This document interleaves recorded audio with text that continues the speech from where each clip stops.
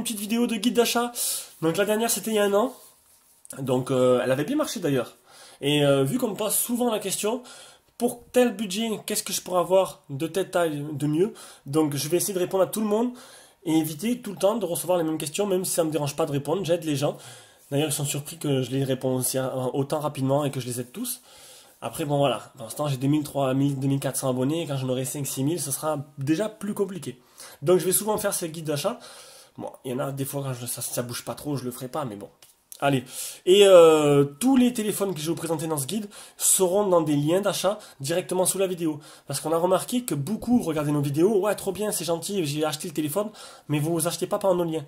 Donc sachez-le, vous achetez par nos liens, vous nous aidez. Si vous aimez ce qu'on fait, achetez par nos liens. Maintenant, si vous trouvez moins cher ailleurs, je comprends très bien que vous achetez pas par nos liens.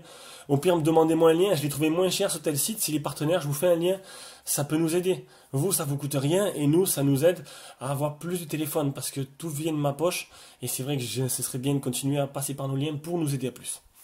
Maintenant, vous faites ce que vous voulez. Voilà, donc ça je vais le répéter à chaque fois, à chaque vidéo de début de vidéo, je vais le répéter, rabâcher, rabâcher, un peu comme GLG, il rabâche ses Geek Plus, moi je vais rabâcher, passer par nos liens, ça nous aide grandement. Alors aujourd'hui un guide d'achat des smartphones à 60 €, donc pourquoi 60 € et pourquoi j'ai pas fait moins de 100 € tout simplement, parce que 60 € il y a beaucoup de téléphones, il y a un gros marché en Chine entre 45 et 60 €, et non 60 € c'est pas les téléphones pourris, les téléphones poubelles, les téléphones jetables, beaucoup cherchent ont un budget 60 € et ils cherchent pour leurs gamins ou même pour eux, même des personnes âgées qui n'ont pas besoin de mettre autant, que ça suffit, des petits téléphones pas chers mais qui veulent bien marcher. Alors, vous voulez la qualité et le prix et je vais vous donner ça aujourd'hui. Voilà, donc aujourd'hui je vais vous dire que les téléphones que je vous conseille, même un seul que je vous conseille à telle taille d'écran et à tel prix. Voilà, en partenariat bien sûr avec la boutique Gearbest, ce sera les téléphones qui seront tous sur Gearbest. On va commencer par les téléphones 4,5 pouces. Donc ça a été compliqué parce qu'il n'y en a pas beaucoup, il y en a très peu. Donc du coup, je suis allé dans Gearbest et j'ai regardé par rapport à ce que j'ai testé. Donc 4,5 pouces, il y en a pas mal. Hein. J'ai fait le oukitel C2 qui fait 46 €, qui m'a laissé... en fait, le plus gros souvenir, je vais vous expliquer après, le meilleur, parce que c'est celui-là qui m'a laissé le plus beau souvenir. Donc là, il était pas trop mal. Voilà, il est pas trop mal, que tel C2 fait 46 €.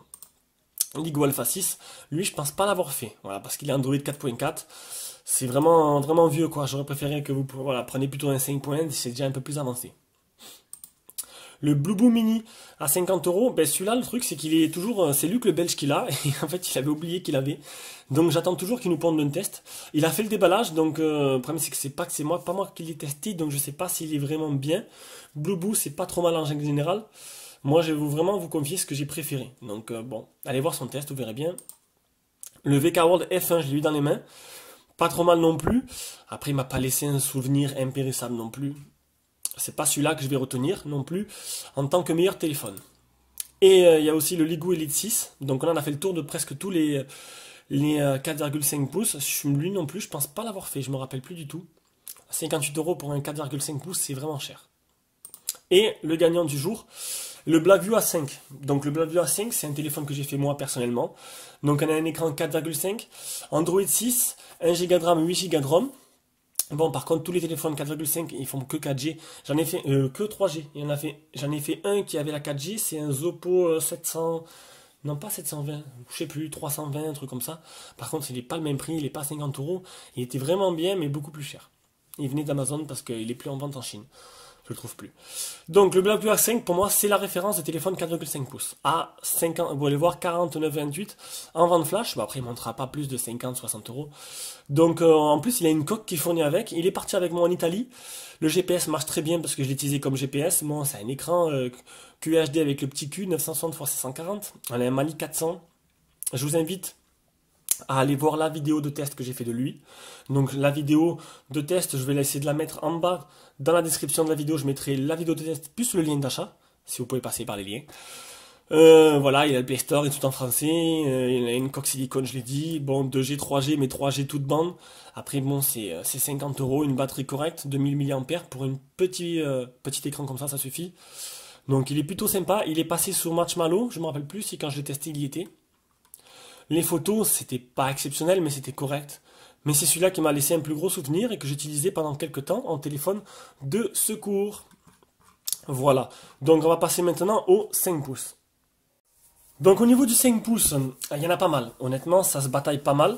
Et donc j'en ai retenu 3, dont un qui est vraiment le top du top. Donc j'ai retenu le Ulefone U007 Pro. Je crois que le U008 qui est sorti.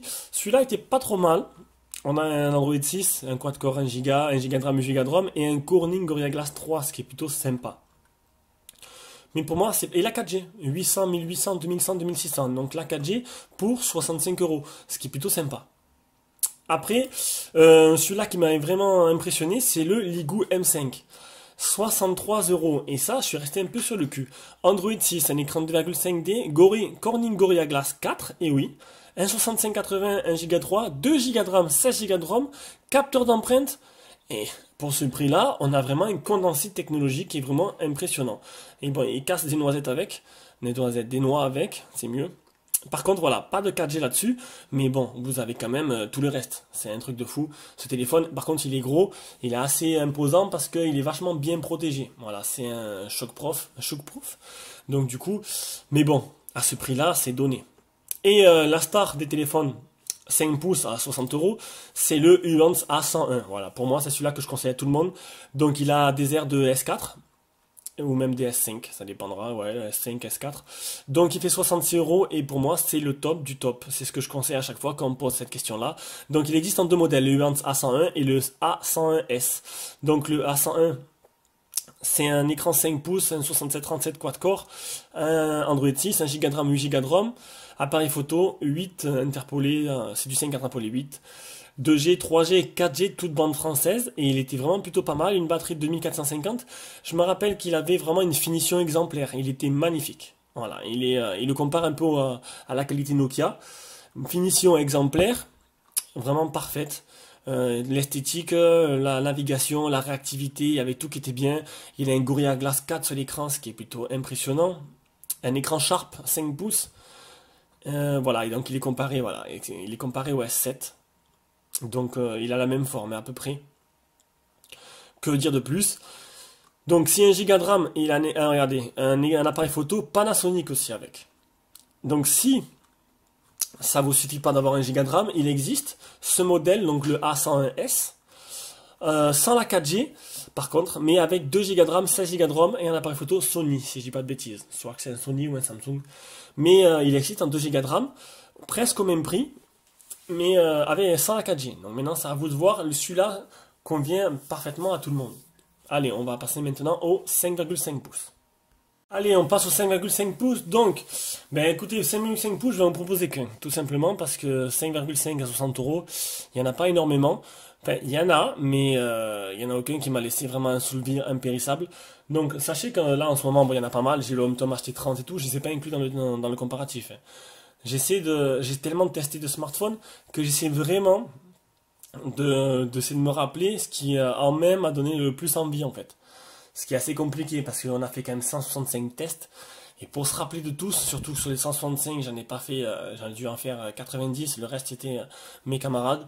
Donc je n'ai pas eu tous les téléphones en main, donc je suis obligé de demander comment il était le téléphone et tout. Donc là, j'ai pris vraiment celui-là qui est le plus récent et qui me paraît le meilleur rapport prix. Même s'il n'a pas toutes les caractéristiques que vous souhaitez dessus. Donc pour moi, c'est le oukitel U7 Max que j'ai testé dernièrement. Le U7 Max ou le U7 Plus, le U7 Pro, vous verrez bien, il y a plusieurs dérivés de U7. Je vous mettrai un lien directement vers les achats du 7. Et vous verrez bien. Donc je mettrai que l'U7 Max. Maintenant il y a l'U7 Plus, l'U7 Pro, j'en mettrai plusieurs, on verra bien. Donc, on va voir, on va regarder. Finalement, il n'y a que le U7 Pro et l'U7 Max. Donc la différence, on va la voir de suite. Donc l'U7 Max, que j'ai testé dernièrement, je vous mettrai le lien en bas. Donc c'est un écran 5.5 2,5D, un 6580, donc qui dit 6580 dit pas de 4G, Android 6, 1 Go de RAM, 8 Go de ROM, l'extension 32 Go, appareil photo 8 et 2. Donc c'est sûr que pour ce prix-là, vous pouvez peut-être trouver un téléphone qui fait 4G, mais qui n'aura pas peut-être autant de qualité que celui-là. Bon, c'est pas non plus le meilleur du mois, j'ai trouvé bien. Regardez mon test, j'ai bien aimé, les 3 couleurs, il est bien fini. Bon, le U7, ils l'ont dérivé à toutes les sauces. Donc vous pouvez trouver, si vous mettez un peu plus cher, le même en 4G. Après, c'est vous qui voyez. Mais on peut voir le U7 Pro, sinon. Donc le U7 Pro qui est sorti avant. Alors lui, qu'est-ce qu'il a? Ils sont les caractéristiques. Il n'a pas la 4G quand même. Donc c'est un 720p, 6580, Mali 400, c'est à peu près le même. Je sais pas où ça diffère. Donc il a Android 5.1. Donc il n'y a pas trop de différence. Il était bien aussi celui-là. Donc voilà, c'est vous qui voyez. Moi, c'est mon conseil. À ce prix-là, bah après, à ce prix-là, il n'y en a pas énormément. Du moins sur Gearbest. Quand j'ai fait le tri, j'ai regardé, il y avait, on est où là? Alors, 5.5. 5.5, c'est où? 5.5, voilà, entre 45 et 91 euros. Classé par prix. Voilà, et le Phantom HT30 qui est actuellement en test, j'ai pas commencé. Il y a le Blackview 7S qui est une calamité. Il y a le Blue Maya qui est pas trop mal, qui a été testé, mais je l'ai pas moi testé moi, donc du coup c'est compliqué. Le HT17 aussi, si je l'ai testé moi, celui-là, il était pas trop mal non plus. Pas trop mal, mais je sais pas, Phantom, il m'inspire un peu moins confiance que le oukitel quand même. Et après, il y en a d'autres marques que j'ai pas connues, que je voudrais que je prenne, qui serait plutôt sympa à faire. Comme Nu, là. Nu, je connais pas, on verra bien.